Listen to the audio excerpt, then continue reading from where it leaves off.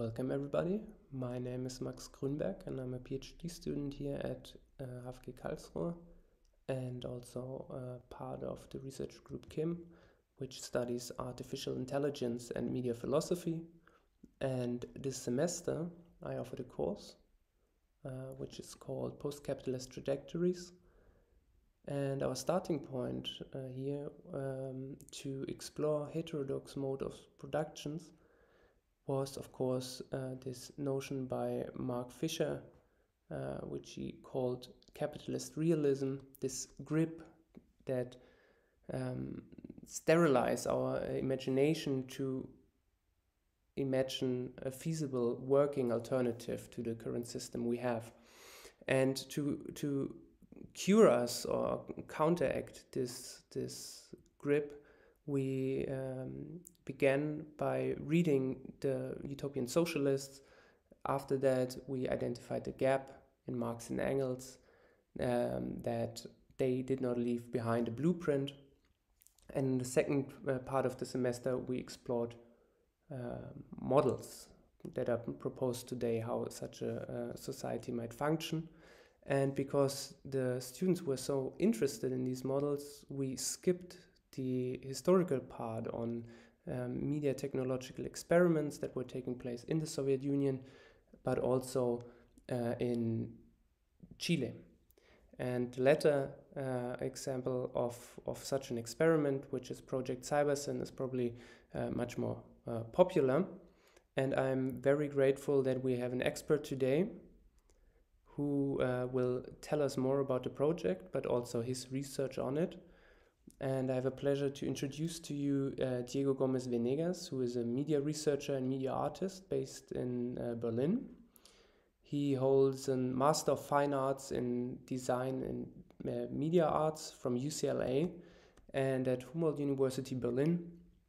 He's currently pursuing a PhD under the supervision of Wolfgang Ernst and Hans Christian von Herrmann with the title Encode, Forget, Govern, a media-archaeo genealogical inquiry on Project Cybersyn.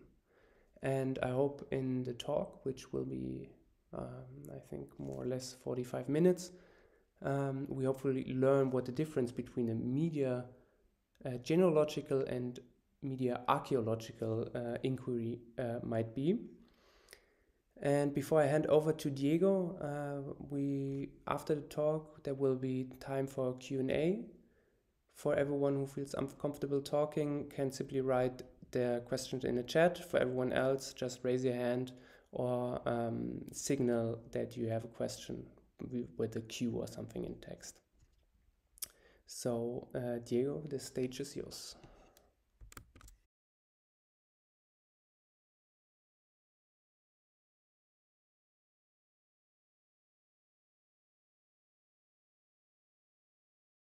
All again, I'm sorry. So, okay. As I was saying, I think the title of the presentation deserves a comment. And this comment will be a two-question comment. So first, reverberations of what and reverberations to where? Regarding the first question, I would say that we are talking here of epistemic reverberations. And regarding the second one, I would say with this presentation, what I want to convey is, or to talk about reverberations going to Cybersyn's present or future, which is our present, but also reverberations going to Cybersyn's past, but also reverberations coming from the past to Cybersyn, and reverberation coming from our present to Cybersyn. So in a way, we are talking about Cybersyn here as a node within a major network of reverberations that come and go in different directions. So that as a comment. So to start, and because of that, I have divided the presentation in 4 sections. A short introduction, then a section I call conditions of possibility, with which I want to present the way in which a certain cybernetic thinking emerged in Chile between the years during the late 1960s and the early 1970s. And then I will go to the governing principles of Project Cybersyn itself. That is to say, the operative behavior sustaining Project Cybersyn. And I will end with the section I call techno-epistemic reverberations, which of course will deal with how, more specifically, some techno-epistemic reverberation is connecting Project Cybersyn with our present. So to begin, let me,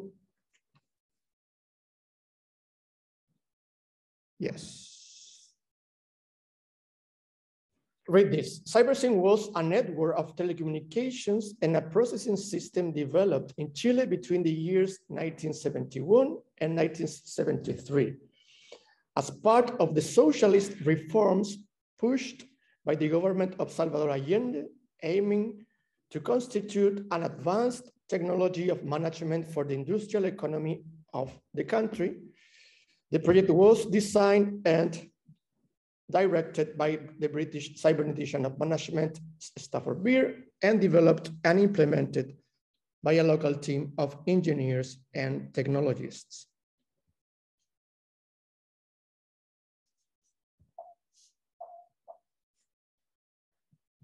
Okay, so this picture, actually Max Greenberg sent me this picture last week, and as we can see, or we can imagine, refers to a storage facility here at Karlsruhe Hochschule für Gestaltung, in which we see a reproduction of one of the chairs located at Cybersyn's operations room.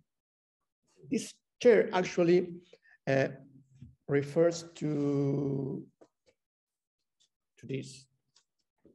And this is the brochure of an exhibition that took place between Santiago, Chile and Karlsruhe. Okay.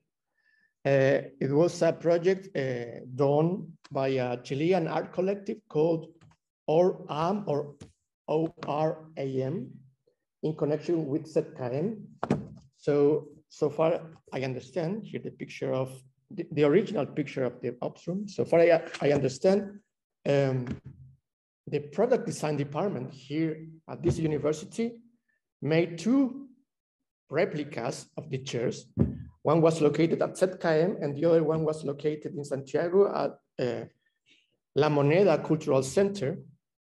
And the chairs were interconnected, so people could experience an interconnection using the chairs.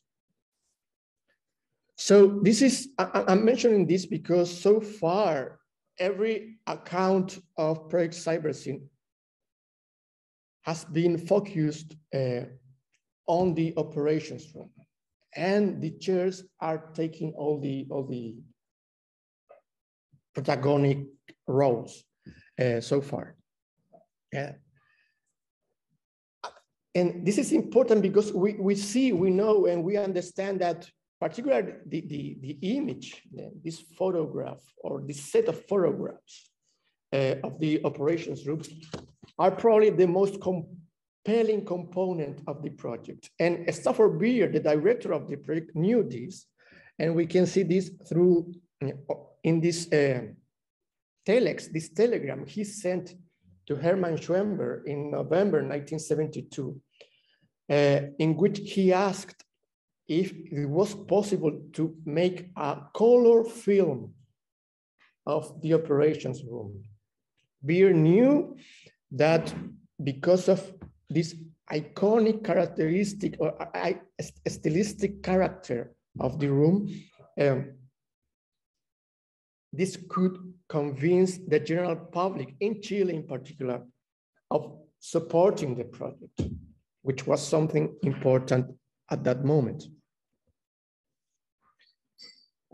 The academic research on Project Cybersyn, I think it would be fair to say, is supported by two main pillars. And I think it's fair to say that the first one is the one we could call the media historical one, and the second one, the social STS, or social science and technology studies. In the first one, I think the most key figures, researchers, are Sebastian Felken and Klaus Pias, both German professors at Leuphana University in Lüneburg.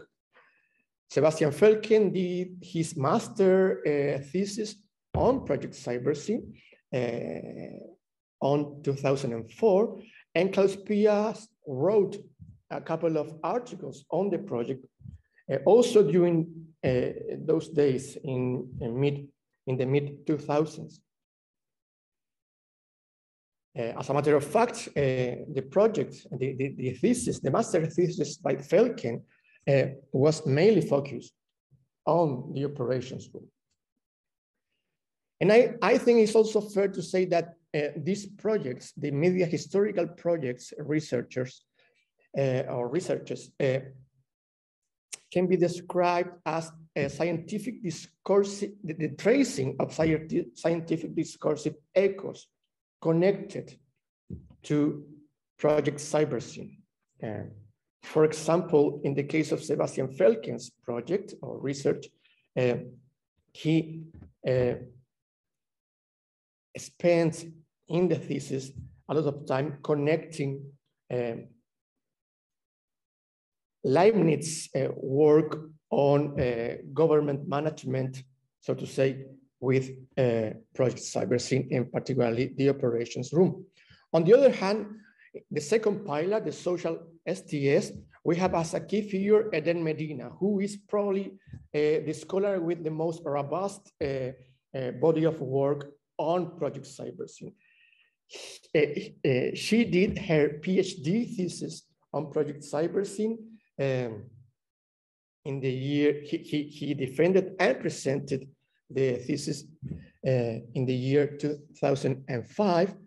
And actually later, she published the book Cybernetic Revolutionaries with the MIT Press publishing house in 2011.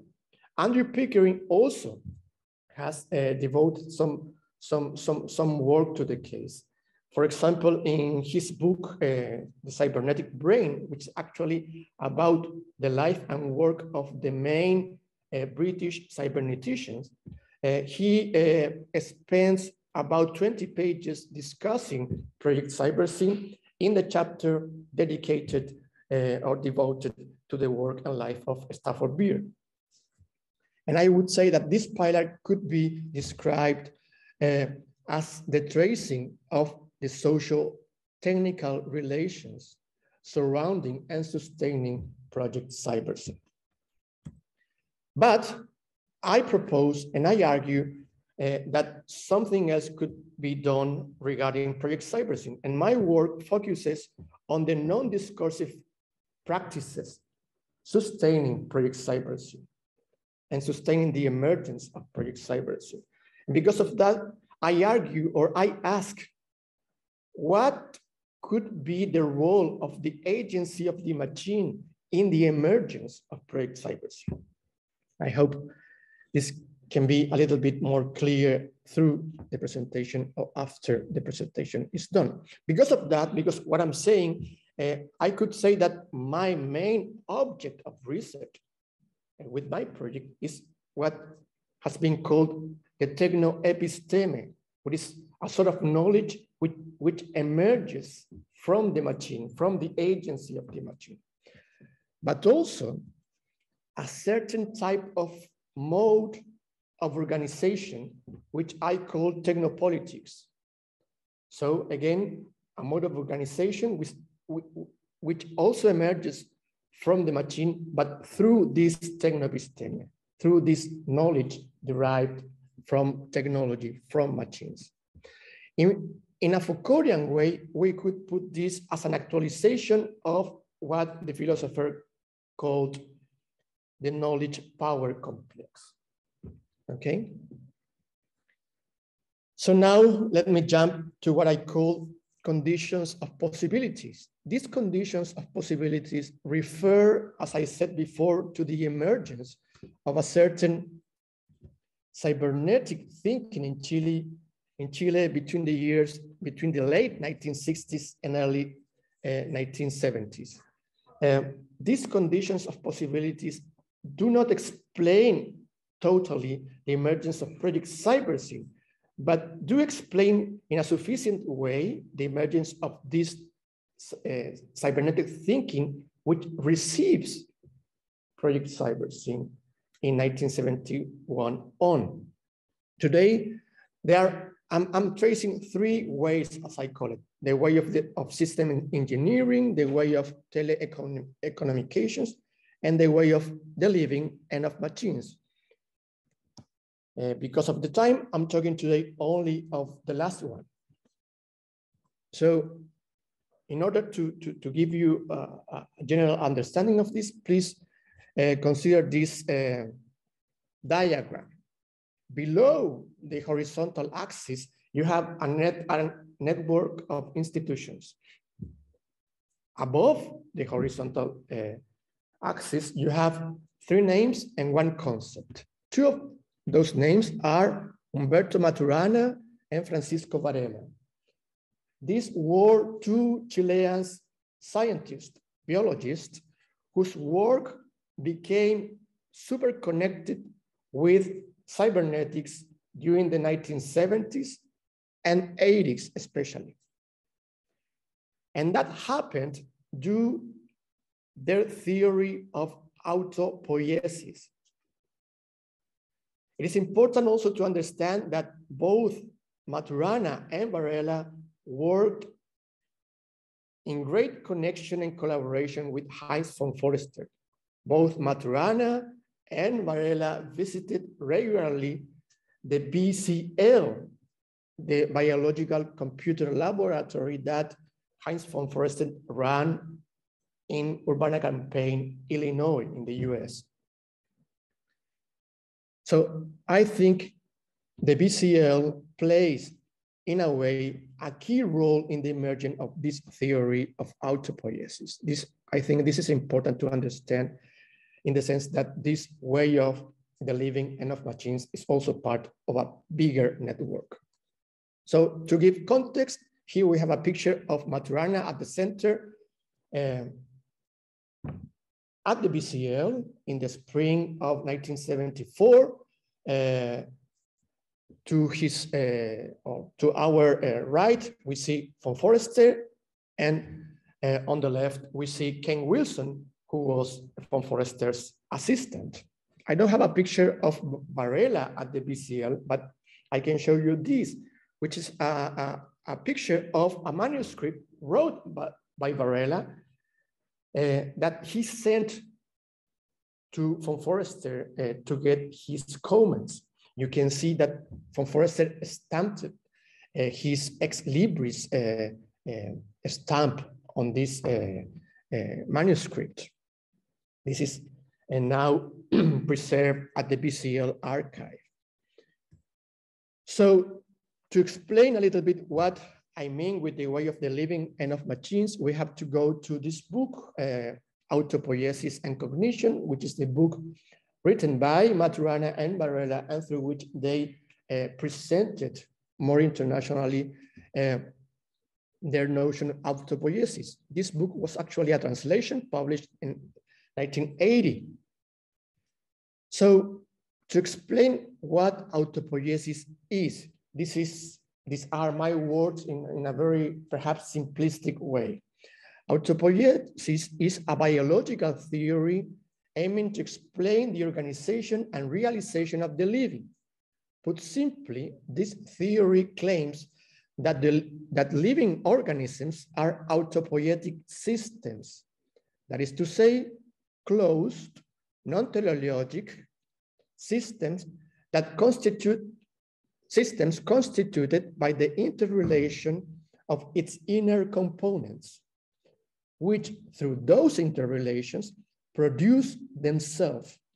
That's the meaning actually of autopoiesis, self-production. And in turn, they guarantee the viability of the overall system. As I said, the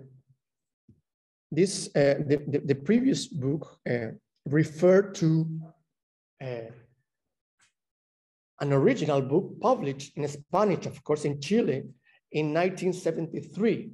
So this book was contemporary to Project Cybersyn. This is also important to keep in mind. And the title of that book in Spanish was different to the one in English.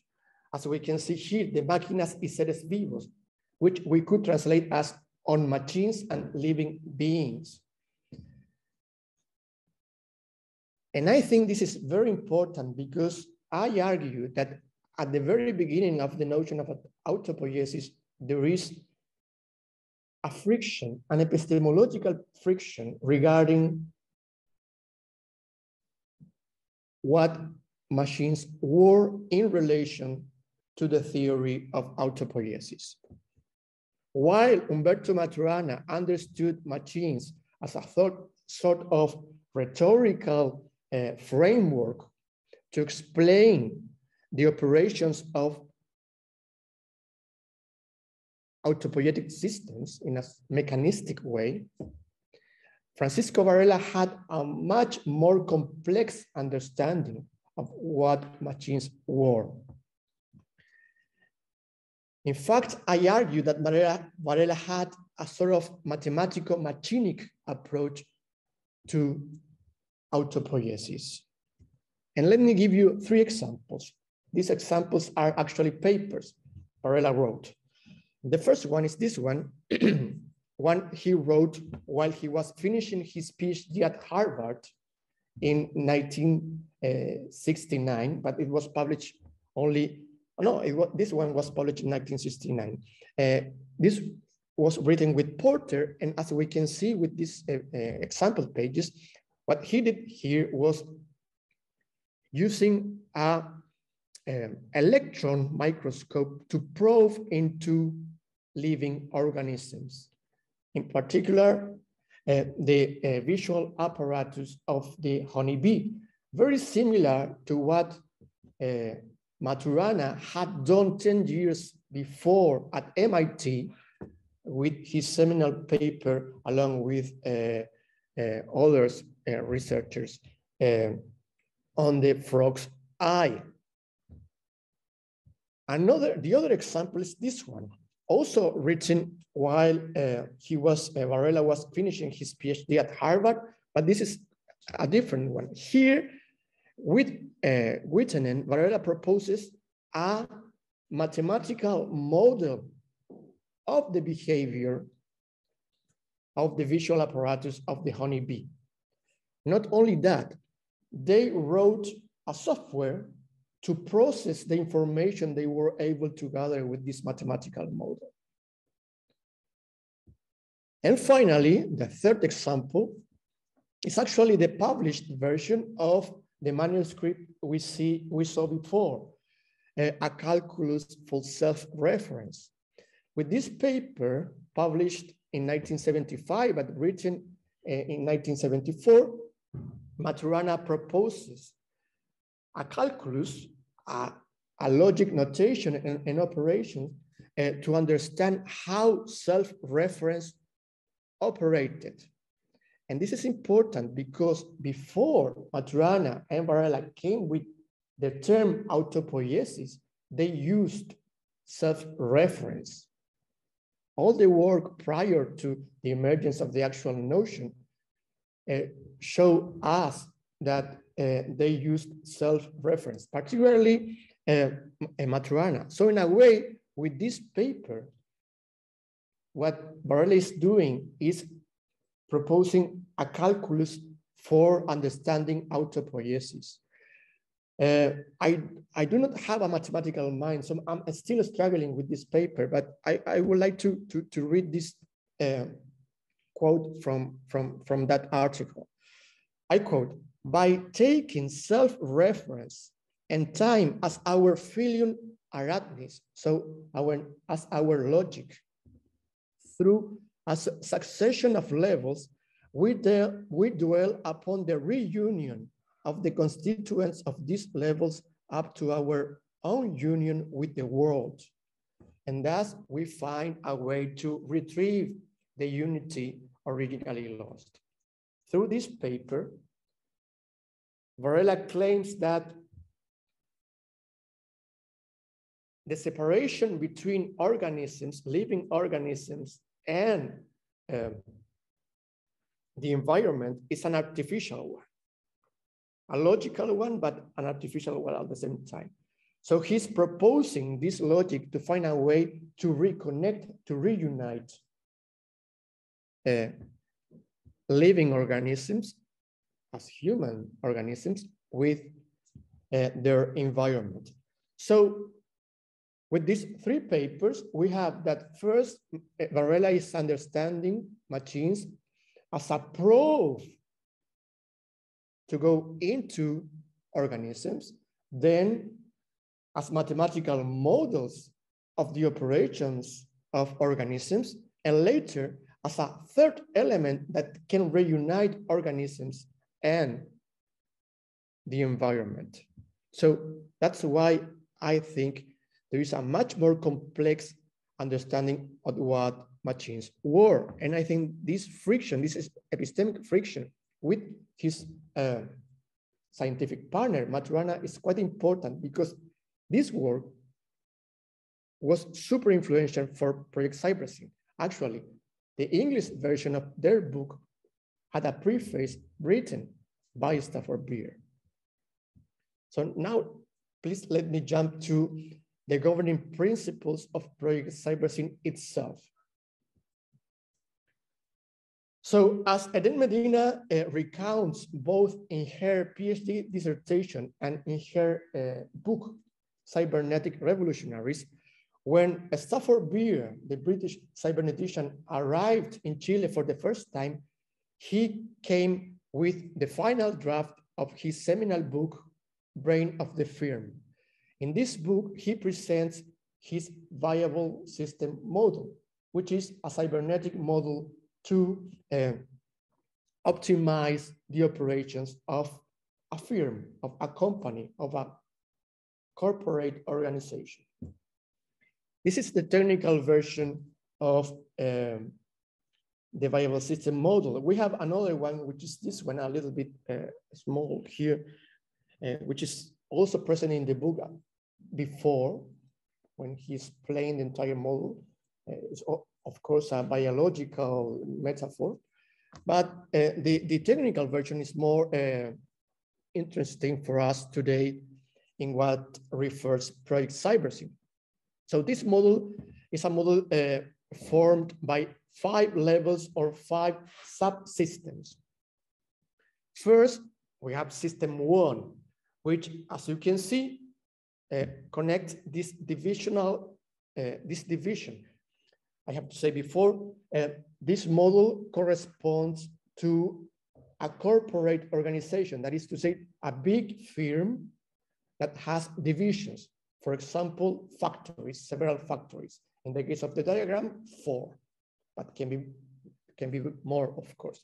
So system 1 refers to the activity happening in one division, which is encoded and then sent to a divisional regulatory center, this triangular shape there, which is not other thing than a computational processing system, which statistically processes the information, the encoded data coming from the activities of the factory. That information is then passed to what is called here divisional directorate, the rectangular shape there, which is no other thing that the management board at the factory. So the local management board at the factory. Then we have system 2, which is the sum of all systems 1. And as you can see here, all divisions or all factories are interconnected. Then we have system 3, which is called here Corporate Regulatory Center, which is no other thing than a computational general center for the entire corporation. And then we have system 4, which is the place in which decisions are made.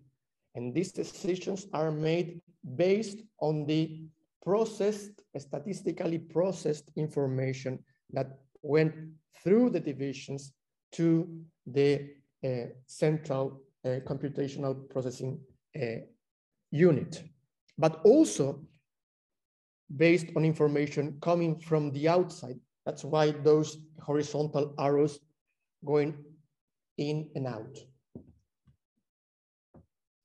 System 5 is the upper level, which here in the diagram is presented as board level, where the big guys are, and which intervenes in the process only when it's necessary, not always. So these 4 systems are actually the most important system to understand Project Cybersyn, because Project Cybersyn was based on the viable system model developed by Stafford Beer. So in the case of Cybersyn, system 1 refers to the nationalized factories. During Allende's government, because of the socialist policies of that government, several factories were nationalized. Factories that before were part of private capitals, and as part of this transformative process during Allende's government, these factories became under the ownership of the state. So system 1 refers to that, the nationalized factories, of each nationalized factory. System 2 refers to the telex network that Project Cybersyn implemented based on a previous telex network the country had, to connect these factories to the project. Then system 3 refers, in the case of Cybersyn, to the actual forecasting software suite the team developed to statistically process the data coming from the factory. And 4, of course, the famous operations room. System 4 corresponded, in the case of Project Cybersyn, to the operations room we saw in this brochure, or this brochure. However, we have to put attention to system 2, for example, because there are aspects that didn't or were not implemented in Project Cybersyn in the same way in which the viable system model proposed originally. Particularly, this refers to the divisional regulatory center.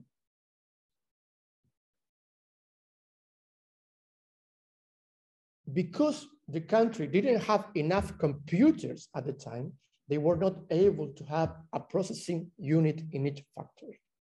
They simply didn't have enough computers. We are talking of 1971, 1972, more or less. So they put a telex node in each factory. That is to say, a teletype machine. And they connected this teletype machine, this telex node, to the central processing unit of the process of the system of Project Cybersyn. There was no interconnection between the factories. So the factories were connected directly to the processing system. So in a way, the network or the system implemented for Project Cybersyn was less complex than the viable system model proposed originally, okay? But there is also a difference, another difference. It has been claimed in press reports and even by Stafford Beer himself after Project Cybersyn was shut down years later, particularly if I remember well, in a talk he gave in Canada, that the operations room would have workers' participation. My research so far says that that was not actually the case, or at least originally, the team working in the project didn't have that in mind, at least not originally. The operations room was designed and built for experts and government officials, which is totally consistent to what Stafford Beer actually says when he describes System 4 in his book, Brain of the Firm. It is highly likely, of course, that during the process, they thought that having worker participation in the operations room was important. But apparently that didn't happen. So far, I have been able to search. However, it is highly likely that workers' participation did take place, but for events that were external to Project Cybersyn itself. When the nationalization of the factories occurred in Chile, workers from the factory actually joined the management board at the factories. We know that because there was a US American anthropologist called Peter Wynne, who did research during that time, during Allende's time, and actually during the coup d'etat that terminated that government too. And he wrote a book called Weavers of the Revolution, and also a couple of papers about it. And he says that he saw himself, workers, joining the management board at the factories. So it's highly likely that at a local level, the information running from the factories to the computational center passed through workers' participation. And I think that's very interesting. So here we have, and I think this image is very important because many times people very freely claims that this was only a project but didn't operate it. And actually it did. Information was sent to this central unit of statistical processing, and they were able to forecast production indexes. Here in the central column, not central, in the wider column, we have indexes coming from factories. And in the next columns, we see the forecasting they were able to do.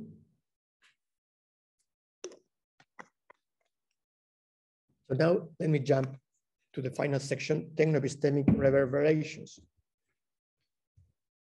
Let me read this, please. In June 1973, Stafford Beer made his last trip ever to Chile. Given the complex political scenario in the country, in which Project Cybersyn had become the target of constant and harsh criticism, the local team decided that his presence, Stafford Beer's presence, should go as unnoticed as possible. Therefore, the cybernetician was located at a small coastal village about 120 kilometers west from the capital, Santiago. There, Beer wrote an essay that may be seen as a somehow pessimistic corollary of Project Cybersyn in particular, and in general of the usage of cybernetics as a techno-epistemological framework for the development of socialist cybernetic futures.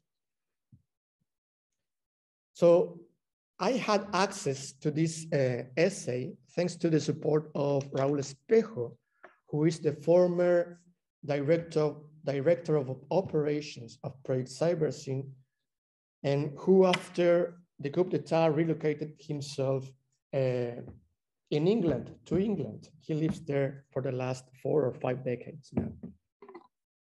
And he preserves one of the most important archives of the project. So of course, I read and I studied and I transcribed the manuscript, and I can say that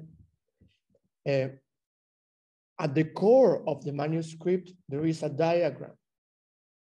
Perhaps his most important part is a diagram. And this diagram is actually a puzzle. It is made of 7 pieces of paper that one has to assemble in order to see in operation. And for assembling this puzzle, one has to read the essay. So these are 2 concatenated elements, the text and the diagram. I, of course, redrew the diagram. The diagram is complex, and I don't have the time to explain the diagram entirely. I will explain it for you in a more general way today. But before saying that, a few things, perhaps disclaimers also. Well, as you can see the title, in the diagram is a cybernetic model of contemporary capitalism. Beer saw in July 1973, that the political scenario in Chile announced the end of Project Cybersyn and the end of Allende's program. And he saw that at the center of this situation, as the biggest obstacle, was contemporary capitalism. So in this essay and this diagram, he interconnects Marxism, cybernetics, and contemporary capitalism. The last time I presented this, a person from the computer sciences field became very annoyed with this diagram, because here Beer uses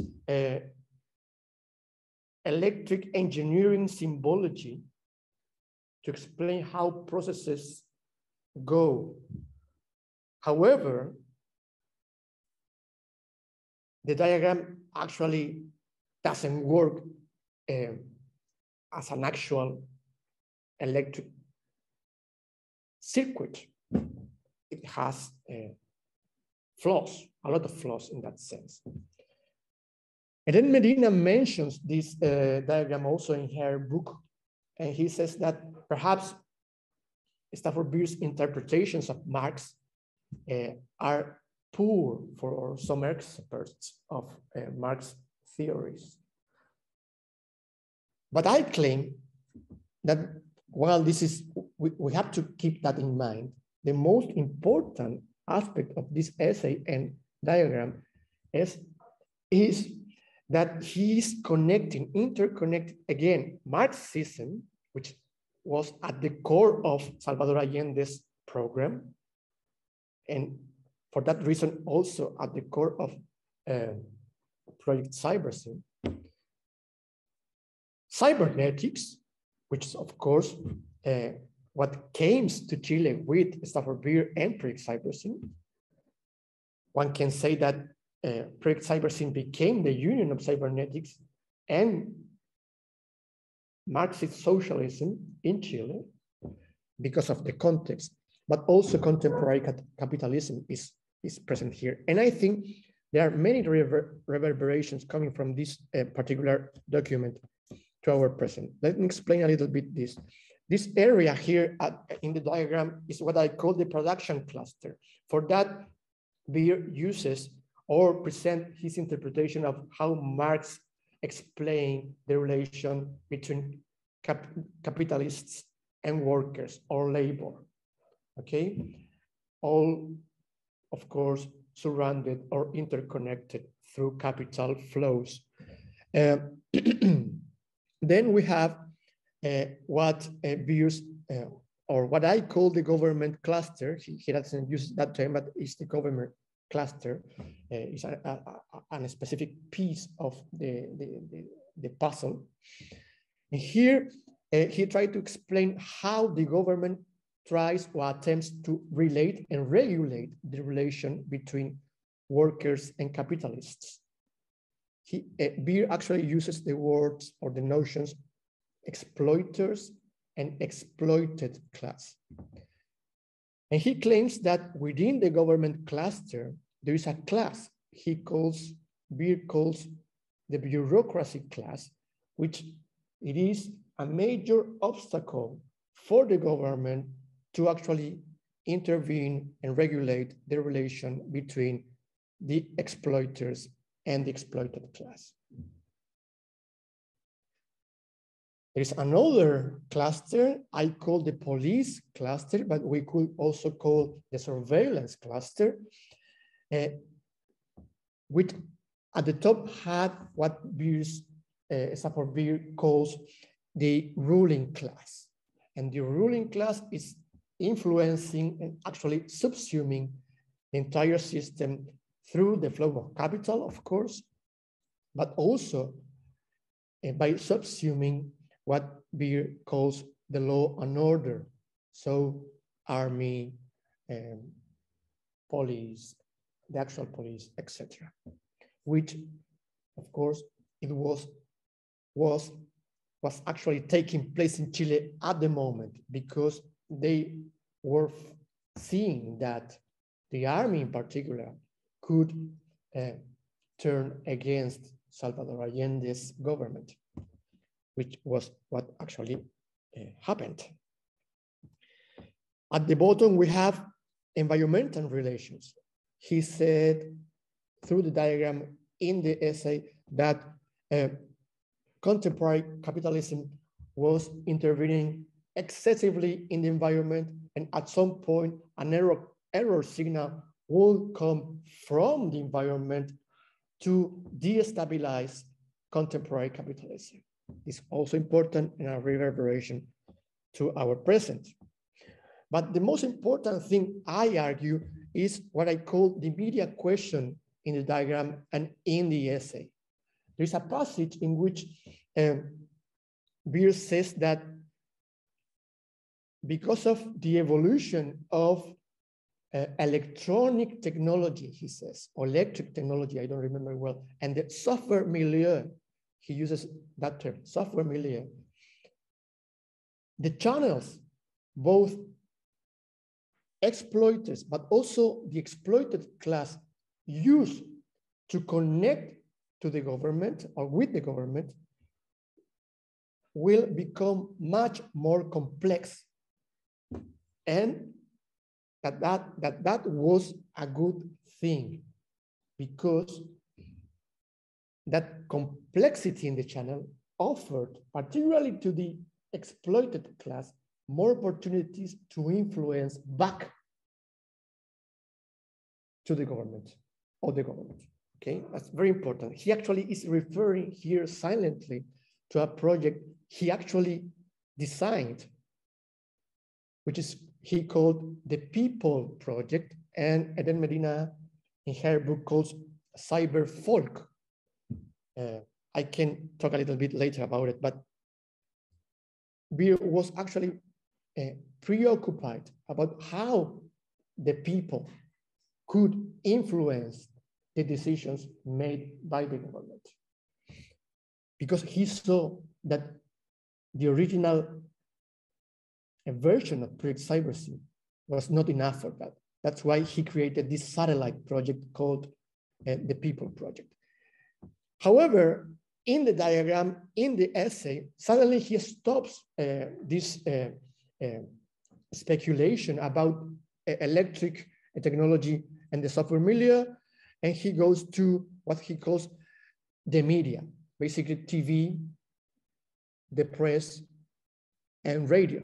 And he claims that the media is actually subsumed by the ruling class to deviate the attention of the exploited class and nullify it.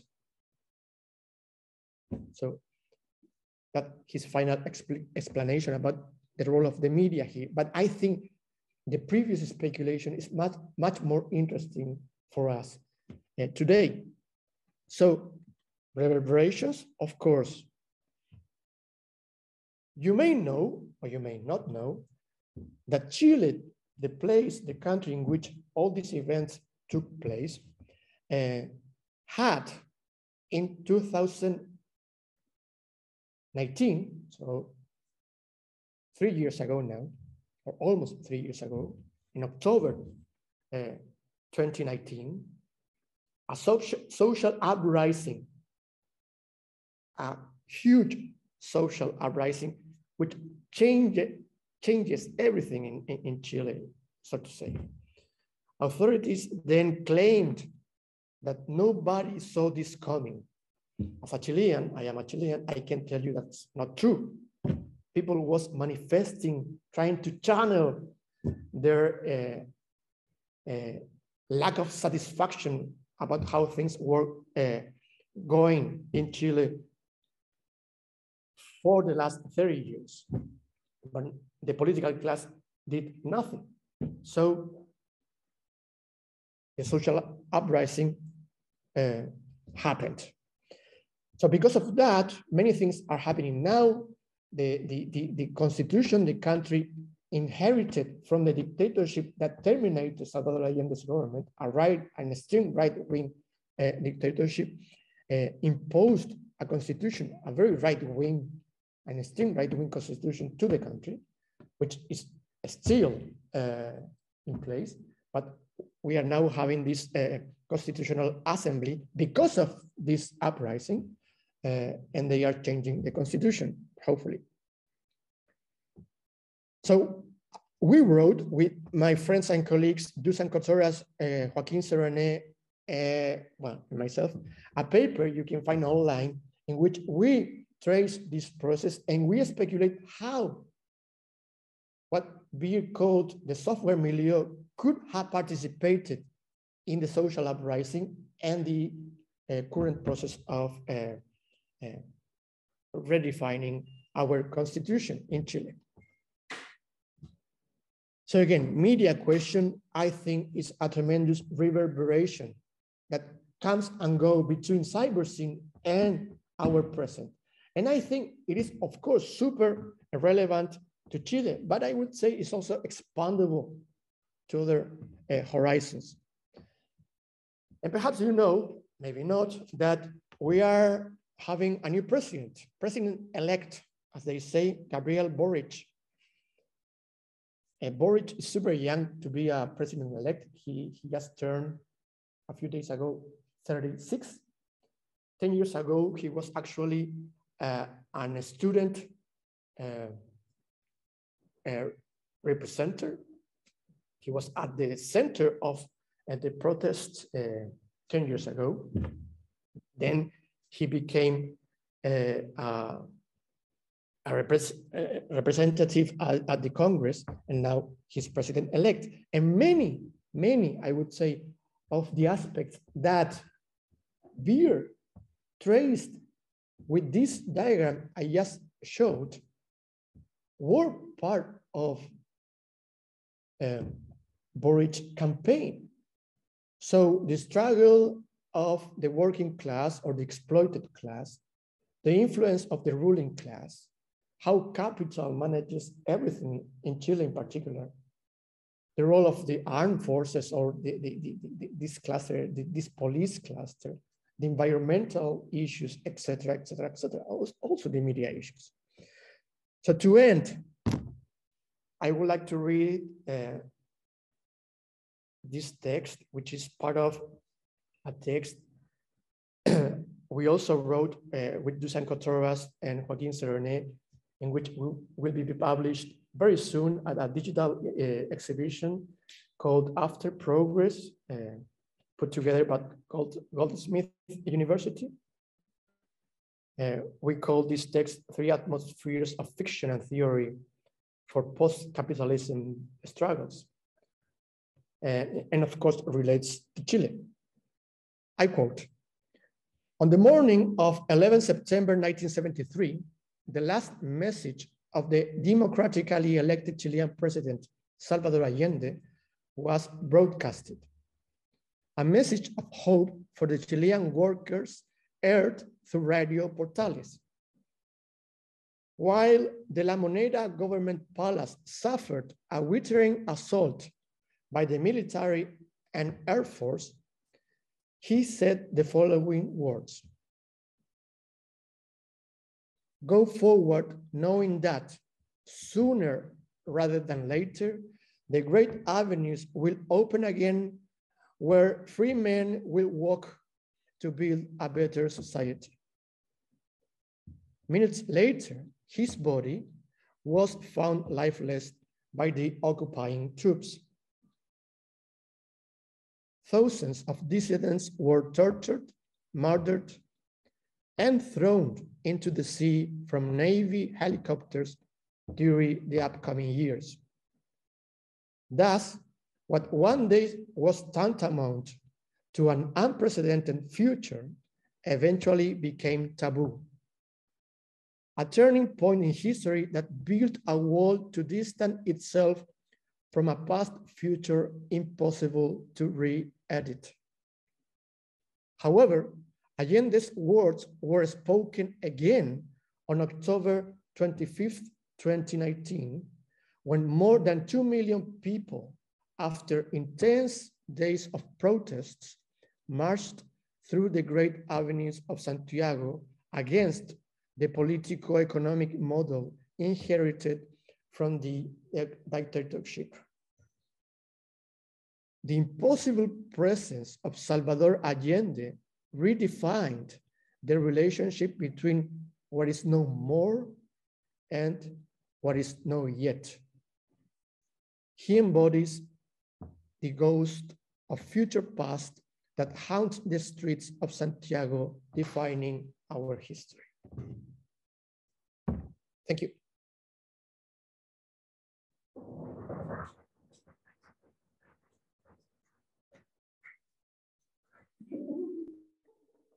Thank you so much, Diego. Yeah, I think we still have some time left now for Q&A. I prepared some questions. If you have questions, you can put them into text or signal me, and you can also speak up. Yeah, I think while you wait, maybe I make a beginning here, and thank you again, Diego, for the presentation.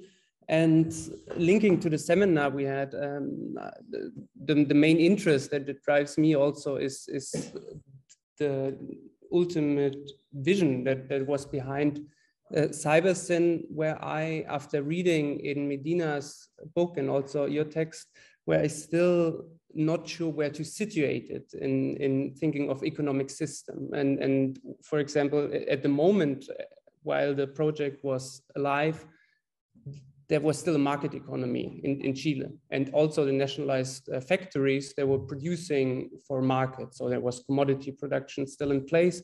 And I wonder what the end goal of the whole project was, and especially from the question on, I think when thinking back about the diagram you showed of the viable system, what's happening maybe at the system 3, yeah, where these information are processed and also sent back to the periphery, one could say.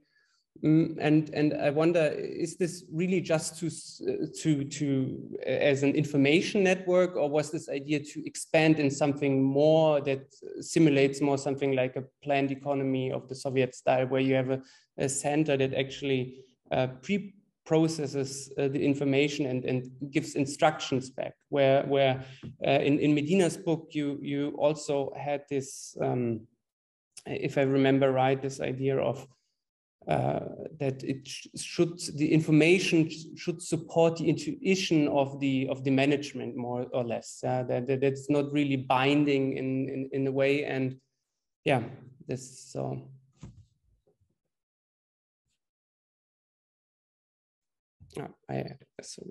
This is so stupid. I should have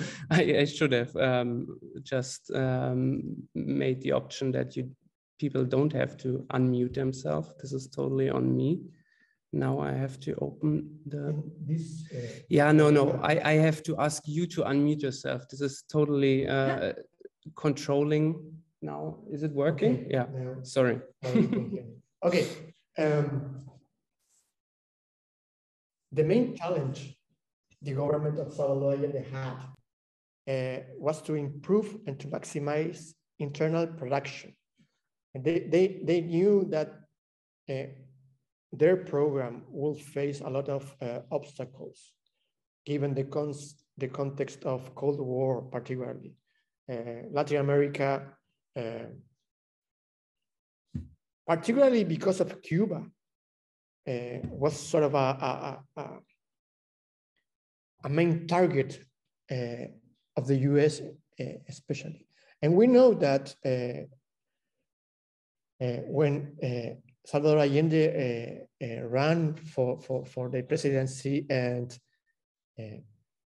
people understood that he had real chances, the US government started to move their pieces, and there are actually revealed documents about it. So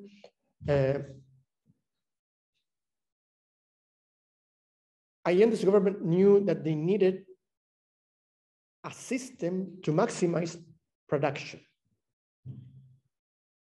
And at the same time, they knew that the network of companies under the umbrella of the government would increase because of the nationalization process.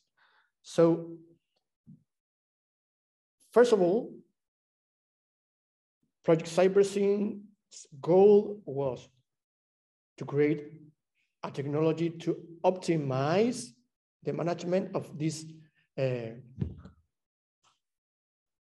newly more complex economy managed by the state, and then introducing the necessary information to maximize production in each factory, at each sector, and then at each sector of the economy, and then of the industrial economy, and then for the entire industrial economy.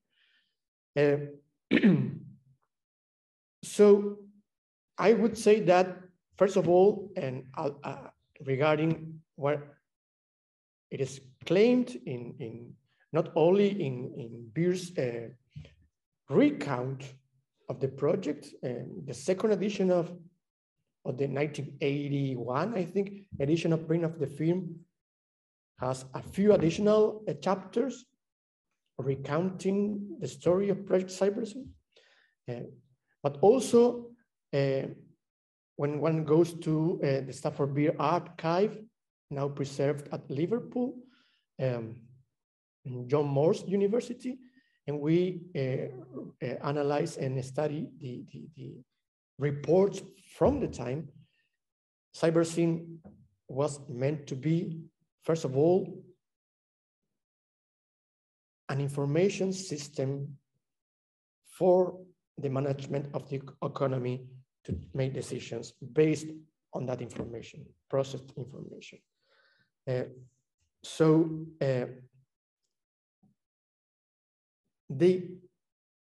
In Medina, it is clear about this in her book that they didn't want to replicate centralized economic planning as they did in the Soviet Union. And I would say that that decision obeys mainly to the very nature of Stafford Beer's career and the nature of the viable system model itself. At the heart of the model is this notion of recursion. So within each division, as we saw in the diagram of the viable system model, one can find entire model itself. So a division, a factory, should operate in the same way as the entire system operated. And that meant that each factory, each division had a fair level of autonomy to optimize its own operations. Then each sector of the industrial economy, which agglutinated a few factories, also had a fair amount of autonomy to optimize its production, and then the general system. So in that sense, because of this fair degree of autonomy at each level of recursion, they claim that this was not a centralized planned economy. As I see no questions yet in the chat and no hands raised. Ranjit, please.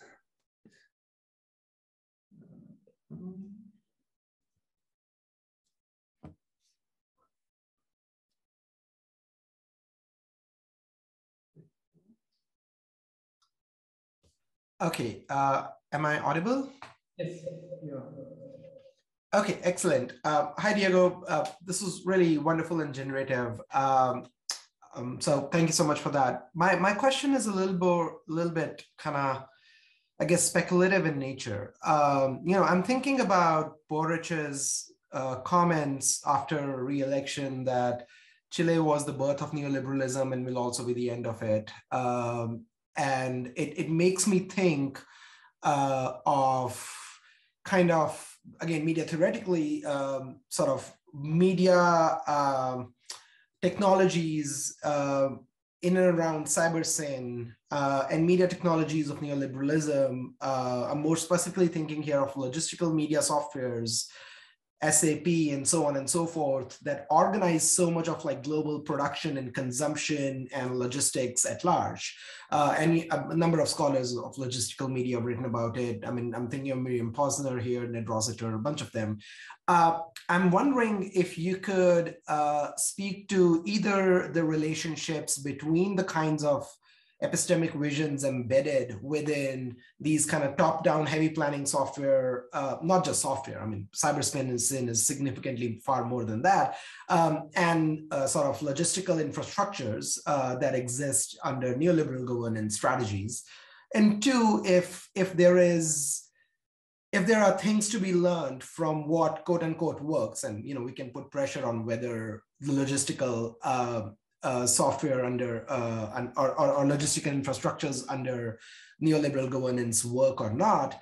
But I'm wondering if there are things to be learned from this side of organizing the economy that has been prominent since then for how Cybersyn went down, or similar approaches may emerge or die in the present and in the future kind of post-capitalist modes of operation.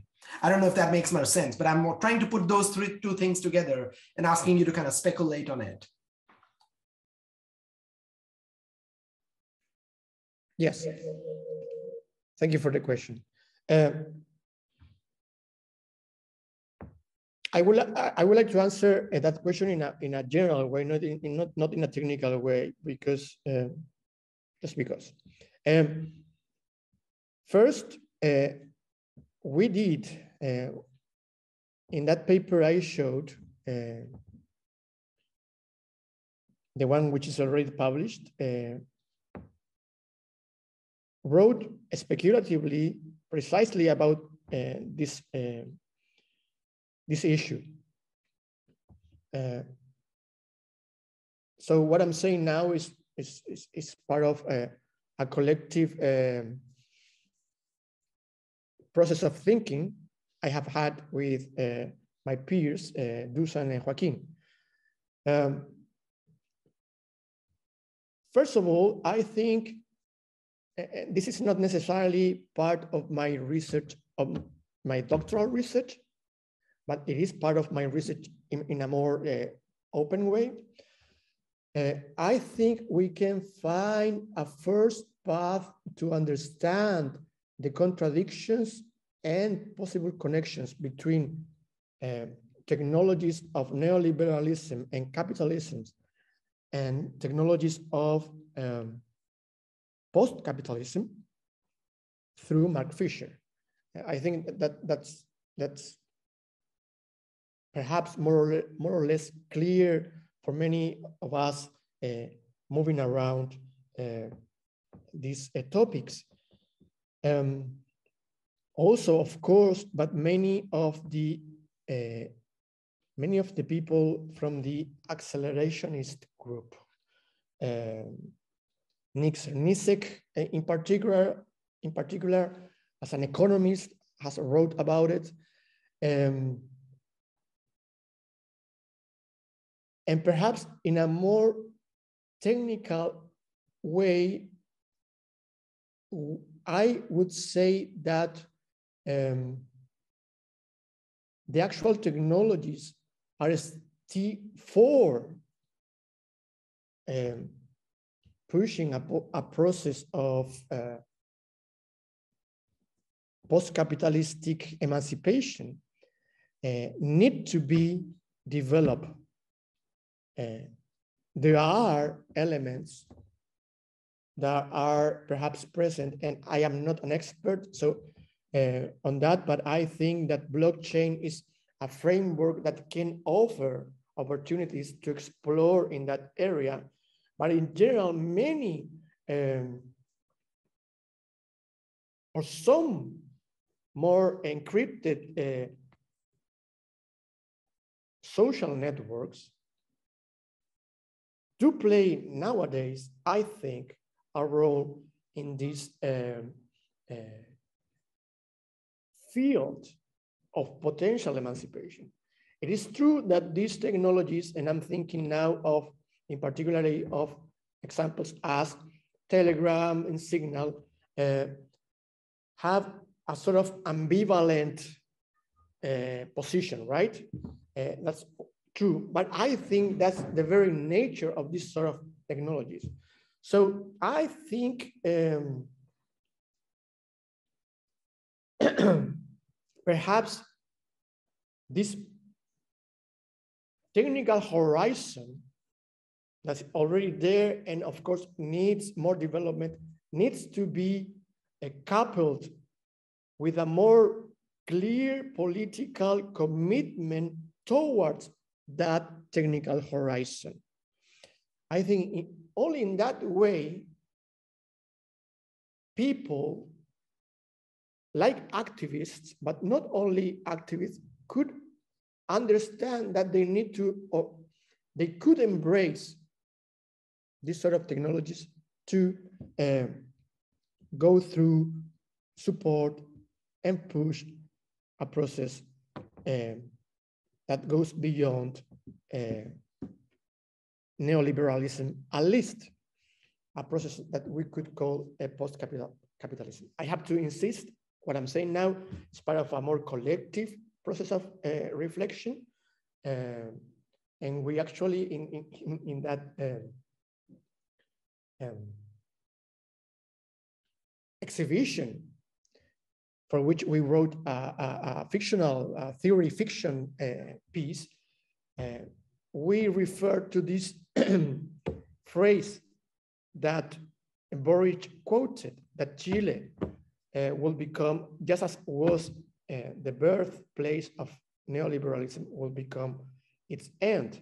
And it is interesting because that was actually a graffiti made during the Chilean uprising that went viral. So yes, I think that's enough. He wants to speak, I think.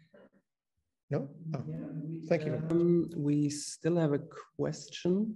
I need you. In the chat by Renzo. And Renzo's saying, thank you, Diego, for your presentation. I have a question. You present us a techno-epistemic view in socialism Chile from the beginning 70s. Taking this techno-epistemic view from Simondon, which develops through a reticular framework where he indicates that between man and nature, a techno-geographic medium is created that is only made possible by intelligence, episteme of man. In that sense, what do you think are these key points that are generated to this network that is interconnected techno-epistemically in Chilean culture in that moment that is immanently without transcendental reference, cosmological or rational schematism, technical? Thanks. Wow. Yeah.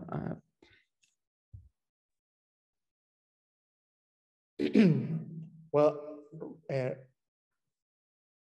thank you, Renzo. I'm not sure if I will be able to answer that properly, but I will try. And perhaps not with this sort of accurate attention to Simondon's work. The reason why I decided that one of the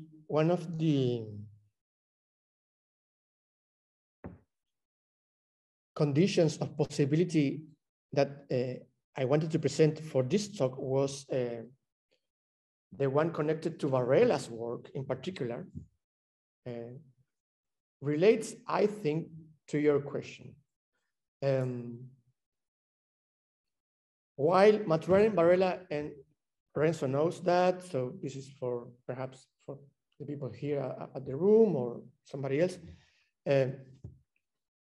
When Maturana and Varela was developing their theory of autopoiesis, they were actually in constant contact with the Cybersyn team. So there was a conversation going on there. And as I said, then Stafford Beer participated writing the preface for the English version of their book, etc., etc., etc. So there is a connection there. And as I showed, through his self-reference calculus, Varela was thinking of a mathematical, logical union between humans as organisms and the environment.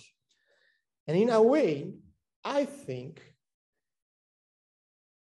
at least in the mind of Stafford Beer, Cybersyn could operate as a sort of, in this case, machinic system that could reconnect the people with its or their political environment in this case. So I think there are, again, reverberations between what you are asking and Project Cybersyn when we pay attention to these conditions of possibilities that in a way informed Project Cybersyn, perhaps not as directly as one could speculatively say, but in a more indirect way.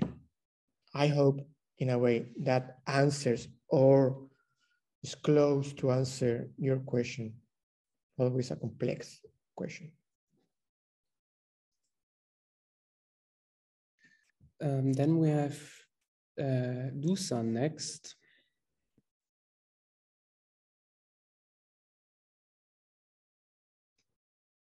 Hi, Diego. I think that one of the cases of analysis related to the actuality of Cybersyn can be found in the difference between the open machine and the closed machine. The former is sensitive to the environment and the latter is not. There one finds a similarity between the management machine called Cybersyn and the legislative machine of the Constitutional Convention, actually. But are open to the environment, unlike the totalitarian states and the 1980s constitution. So in that context, I have a problem about how to claim the concept of autopoiesis in the present times as a radically closed system, operationally closed system. What do you think about this relation between the openness and the closure posed by these machines in the relation to the concept of autopoiesis as a closed system?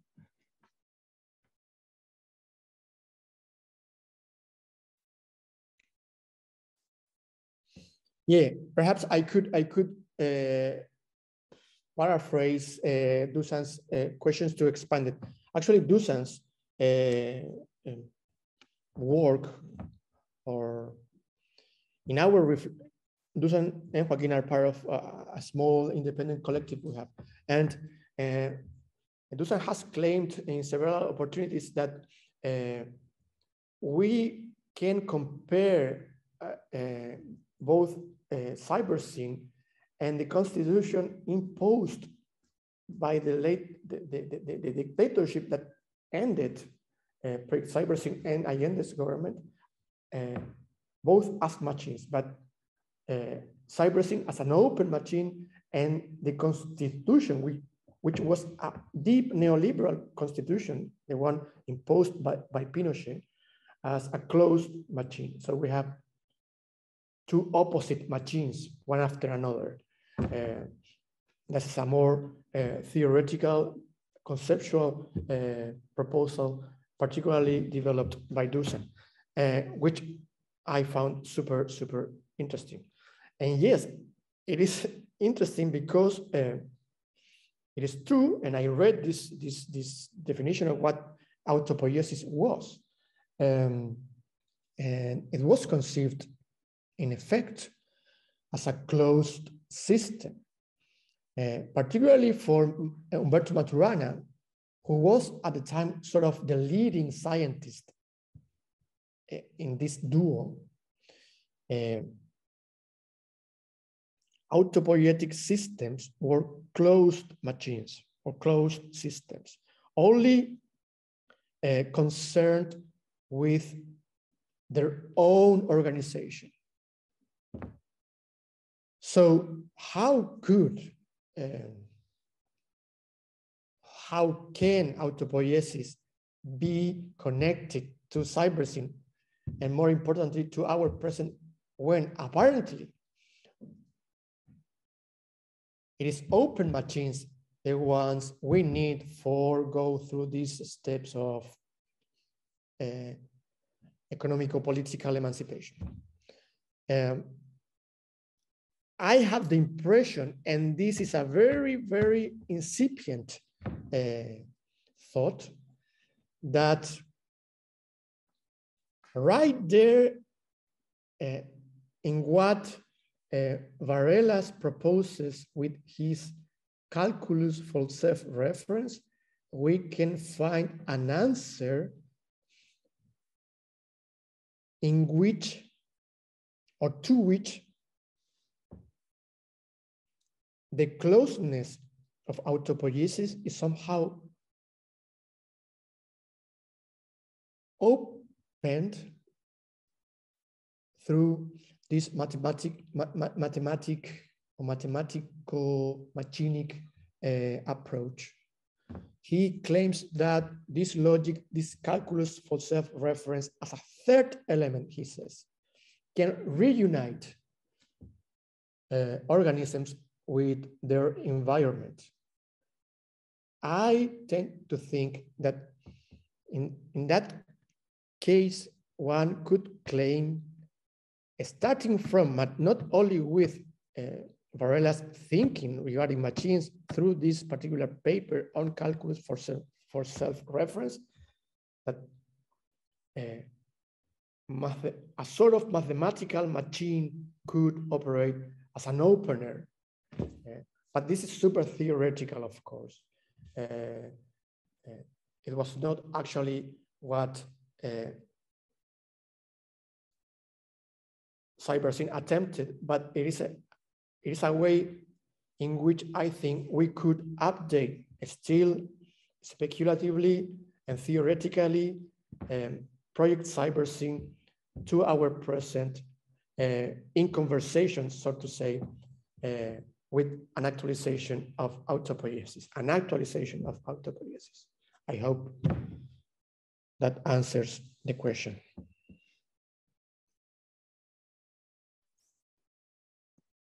Dusan writes in the chat, yes, I agree. I think that this article by Varela, there's a clue to read the structural couplings as networks or reticular structures in the sense that Renzo asked. Okay. Yeah, then George. Hi, Diego. Thanks for the presentations. Fascinating. So I was just thinking that a few years ago on what would have been the kind of 45th anniversary of the coup, overthrowing Allende, I went to a screening of Patricio Guzman's Battle for Chile, this 4-hour opus dealing with the kind of great reactionary onslaught against the revolution. And I was struck at the time, because this was after there had obviously been a great amount of hype, particularly on the left, about after Idem Medina's book. And I was struck at the complete absence in this account of the revolution of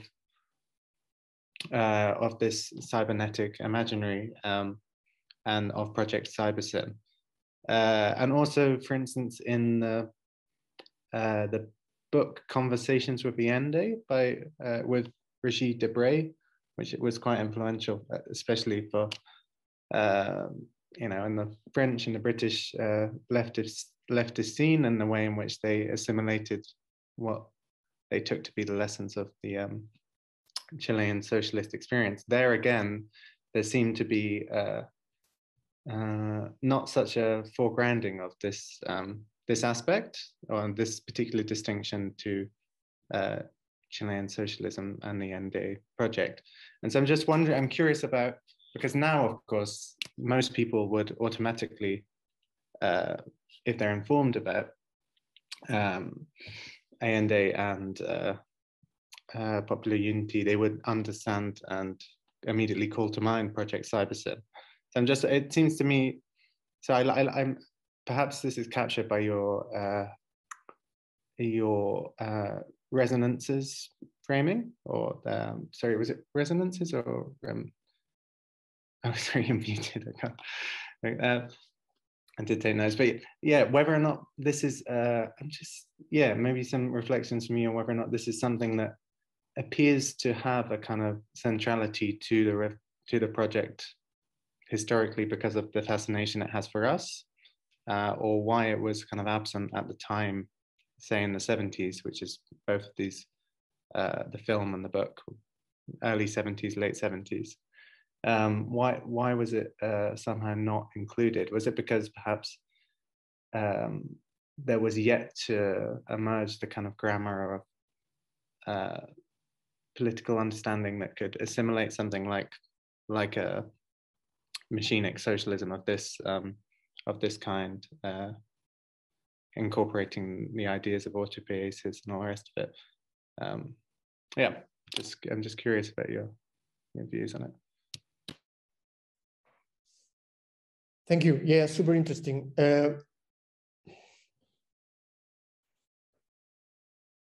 Well, in Eden Medina's book, Cybernetic Revolutionaries,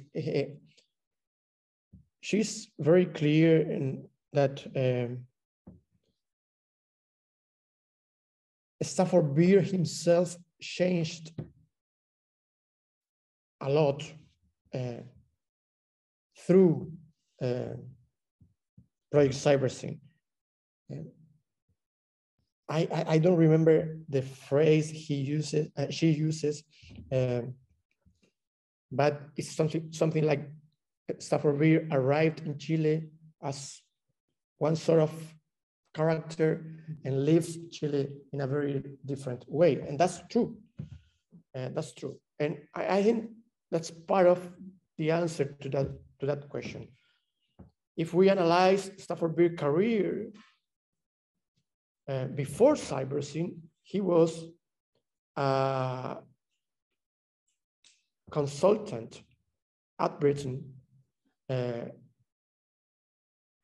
for great corporations. So I think it's not wrong to say, even if he claimed later on that he was an old-fashioned socialist, I think it wouldn't be wrong to say that before Project Cybersyn itself, Beer was a capitalist, if not a neoliberalist. But it's true that the things happening in Chile had a tremendous influence in his, I was about to say mind, in his thinking.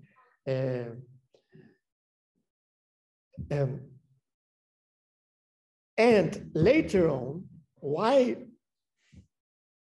Project Cybersyn is developed, two things happen. First is the people project, or cyberfolk, as Eden Medina calls it in her book, which was an idea designed and actually tested in a very, very small, at a very small scale with a prototype by Beer. The prototype was actually developed by his son, but they tested the prototype at Chile.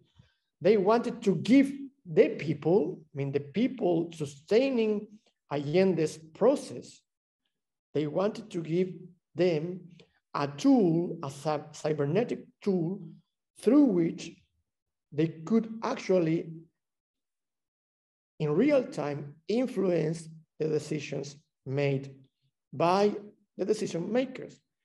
This is, as I understand it, a way to accept that Project Cybersyn, at least originally, was a tool made for experts. They noticed that, and they noticed that that was against the very nature of Salvador Allende's program. So they attempted to,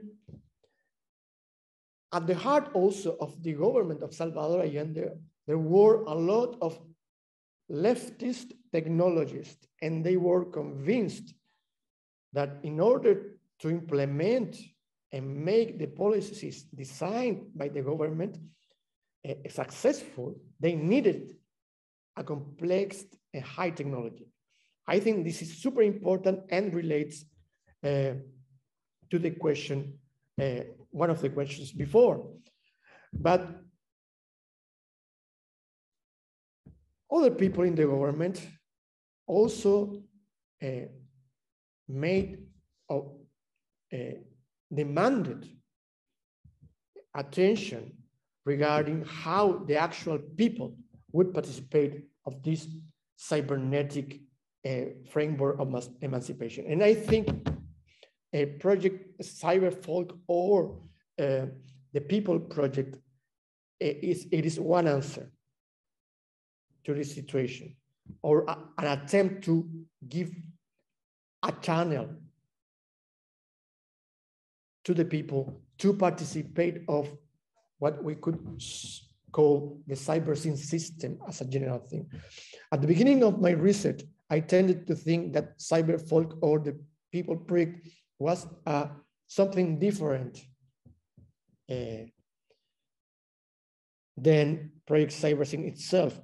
But towards the development of the project, one understands that in a way, it is not only an appendix, it's an extension of the project, and an extension that was not actually implemented, but I think it's fair to think and to say that it was an attempt to extend the project. And the other aspect that could answer your question, George, is the essay that Beer writes in July 1973, and that I mentioned before. I would say that the entire argument of the paper, of the essay, of the diagram, is trying to trace what would be the conditions to give or to really incorporate the people to a transformative cybernetic socialist process. That's the claim. It's basically, can you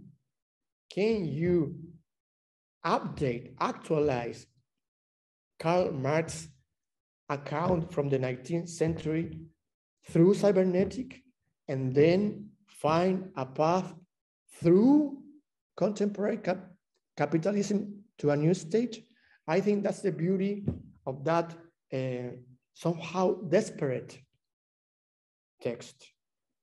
Beer is facing that in a way, Cybersyn, in the way it's operating in its first versions at that moment, will not be enough, basically, because of the constraints. I mentioned that because of technology constraints, the network of Project Cybersyn had to be less complex as the viable system model actually proposed. And one could say, and I actually say that perhaps that was one of the reasons why Project Cybersyn actually was not able to process all the variety coming from the external environment. One of those externalities being, of course, all the opposition, all the blockades, all the maneuvers done by the opposition, etc. So there were attempts to clearly incorporate what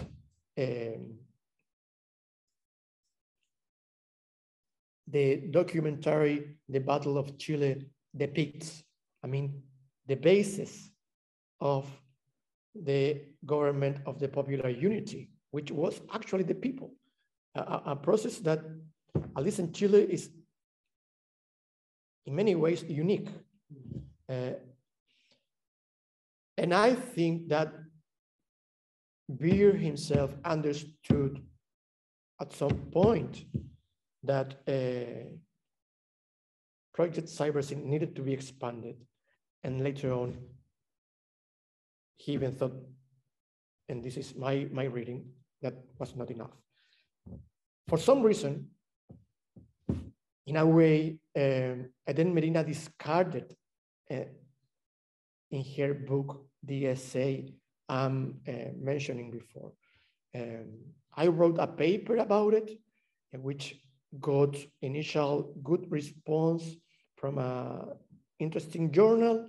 They gave me a lot of comments. Anyway, I have to rewrite a lot, but I hope being able to present particularly the diagram in a more clear way and the context that surrounded the diagram. Because I truly think it is a very precious document to understand how Project Cybersyn concludes and how actually can reverberate or resonate to our present. I think this was a nice ending words, and being deprived of seeing how this process might have unfolded in the past, one could only hope that the future of Chile maybe, or some other country or some other place might pick up this tale and keep on developing new ideas, learn from the past, and see how this, what Stafford Beer also called this effective freedom of reconciling centrality with decentrality, might unfold in the future. And yeah, with this, I would end here. Thank you all for participating. Thank you, Diego, for coming. And I think go with the students in a bit more informal setting now, so we can keep the discussion there. And if you have any more questions, Diego, to Diego, write him an email. George asked for the essay you just answered. So with this, bye-bye. Thanks and see you. Thank you.